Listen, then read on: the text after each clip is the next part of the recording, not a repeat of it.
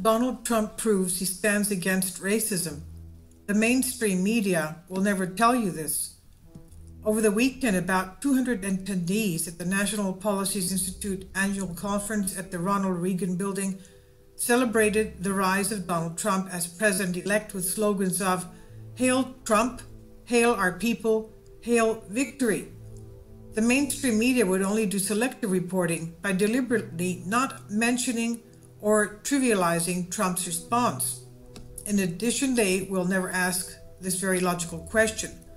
If a group of people are celebrating Trump's victory, he is not responsible for their ideas or actions, and it is only illogical to say just because someone is celebrating your victory, hence you are also responsible for their thoughts.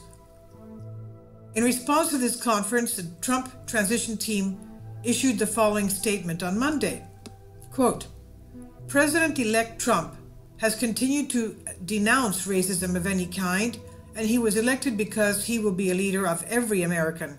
The statement goes on to say, "To think otherwise is a complete misrepresentation of the movement that united Americans from all backgrounds," end quote.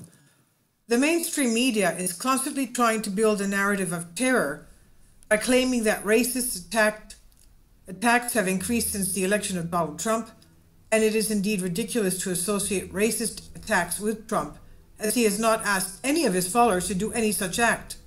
In fact, during his first post-election interview last week, Donald Trump addressed his supporters and categorically said, quote, "I say, stop it. If it helps, I will say this, and I will say right to the camera, stop it," end quote. That's what Trump said. Also, he decried the role of media in creating hype against these attacks. So time and again, the mainstream media has tried to connect Trump with white nationalists.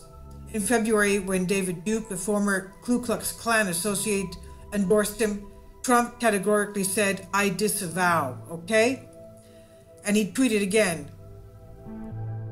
This is the February 28th tweet. "As I stated at a press conference on Friday regarding David Duke, I disavow." This is by Conservative Army on USA Politics Today. I'll leave a link below for you for this.